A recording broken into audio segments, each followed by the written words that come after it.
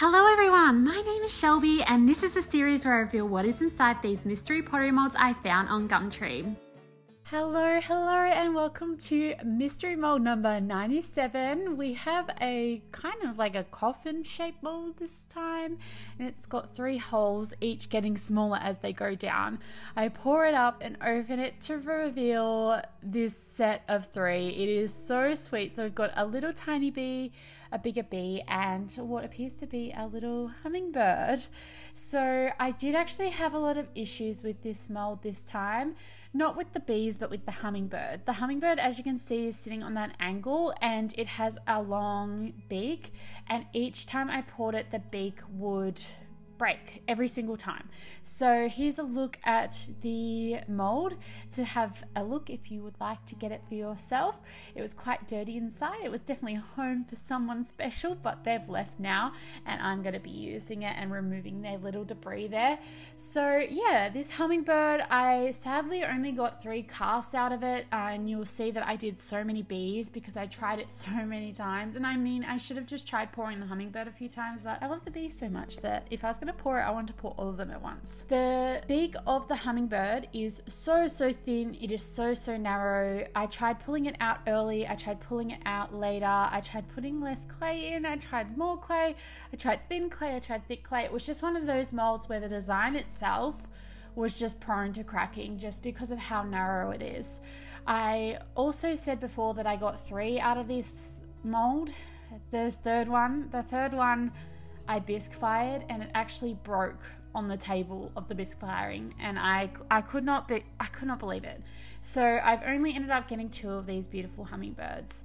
So for the coloring of these ones, I'm going in with a gradient of blue to purple, and I'm just sort of dabbing it on really gently. It probably looks like it's quite a basic design, but I am going to do antiquing on these again because the feather details are just so gorgeous. I think they're going to look so lovely with this beautiful gradient color, and then adding a black antique wash over the top to sort of highlight those details that have been carved in, but also add some dimension and texture to the colors. I think it's just going to look really great. Onto the bees, I did these with a mustard yellow and then a blue banded bee as well. So in previous video of a bee, I talked about how Australia has a native bee that is actually blue, and it's this shimmery iridescent color, and they are so gorgeous. I personally haven't seen one myself. I know they are in my hometown, but I've never actually seen one. I mean, maybe I have and I just thought it was like a blowfly or something. I'm not sure.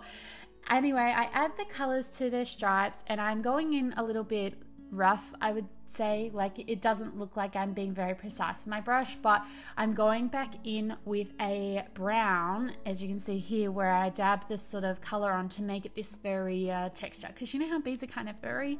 So the brown doesn't look as, I guess, like realistic as what a bee would be, and we don't aim for realistic, okay? We aim for imagination. But it did end up having a bit of a purpley tinge in comparison to the blue. I was trying not to let that get to me too much because I'm also going to go over these with a black antique wash. So I'm hoping that that will tone it all down and make it feel a little bit more moody than what it feels right now.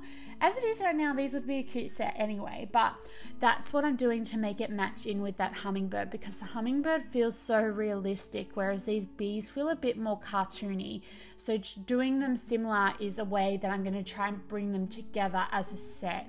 So if I painted these like that and left them like that, I feel like they would have just looked like a different artwork altogether. So now that they are done, I get a few questions from people asking me how I do this, because I don't show you all the steps, and that's partly because, well, I should show you all the steps. I don't know, sometimes I just get swept up in the moment. But after I do that underglazing that I just did all the color, I then pop them back into the bisque firing, and then I bake that color on.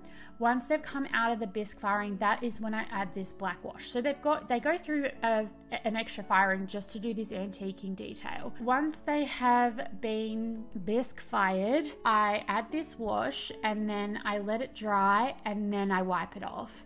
So here I am adding to all the little bees, and as you can see here, this is how many times I poured it. This is how many times I poured it, trying to get a hummingbird to work. And my gosh, we had some casualties.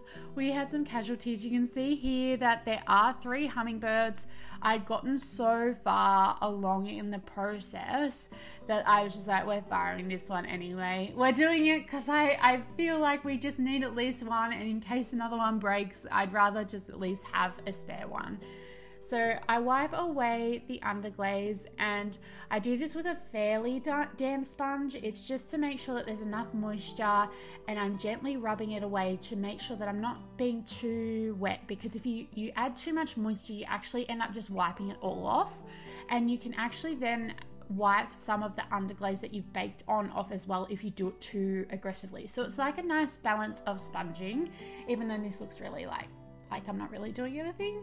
So I wipe all of those off, and then it was time to bisque fire again.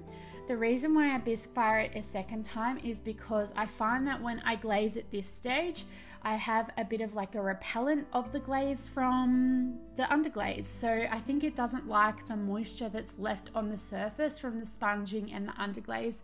So it sort of repels, it doesn't seep into the clay body as much as I want it to. So these went in for that additional firing, like I said before. Now that they've been bisqued for the second time, into the glaze they go.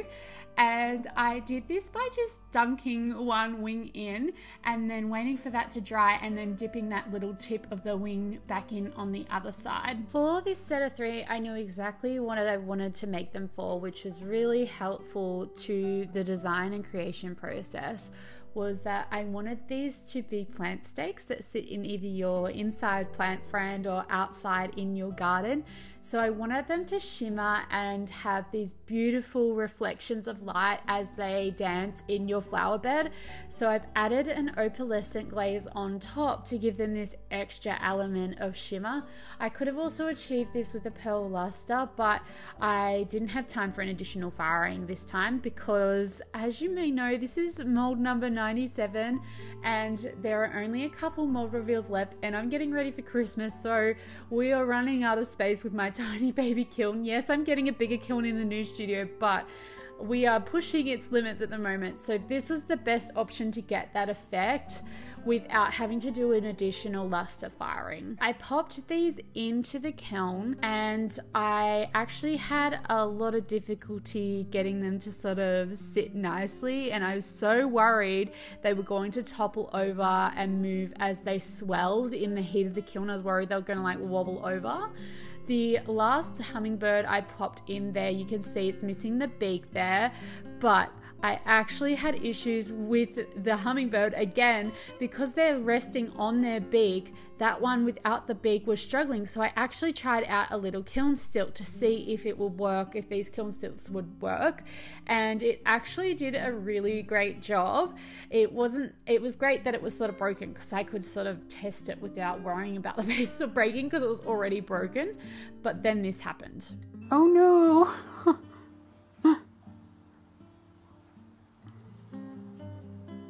Oh, they are fused.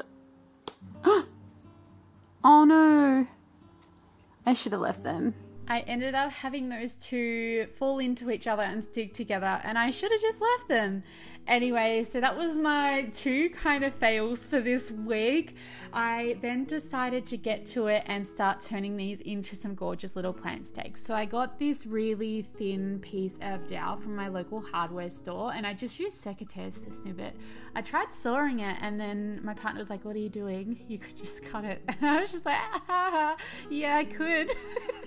That's not me being silly. I just thought, like, I don't know why just a big thick bit of dowel would need to be sawed. But anyway, we got there in the end and discovered that we could cut it. I added the EU6000 glue into the bees and then popped the little dowel pieces inside. I did actually seal these pieces of dowel this time to make sure that they're a bit protected from that wood rot. They will eventually deteriorate, like the oil will eventually break down on these, so they will need to be re-oiled. Like anything that's outside that's wood, it will eventually rot if you don't maintain it. But I popped those sticks in, I let them set, and here they are. They look so great. So with the little bits of dowel, I popped all the bees, I was going to call them animals, all the bees and the birds on different angles so that they look like they're flying in different ways above the garden. And then I went outside and had a bit of a play in my flowers. They look so magical and so wonderful. I actually left a set of 3 out in my garden after I filmed this because I actually lost them in the bed, which I love because it's kind of like, can you spot the little bee? Like, what's a real bee, what's not a real bee? I think these are really great, and I think they look so magical, whimsical. They shimmer exactly the way I wanted them to. I'm really impressed with these. Despite the issues I had, I really love them, and I hope you like them too. Let me know what you think of these ones in the comments. Again, thank you so much for watching this week's YouTube. Here is a sneak peek to number 98. Oh my gosh, we're so close to 100. Let me know what you think it might be in the comments.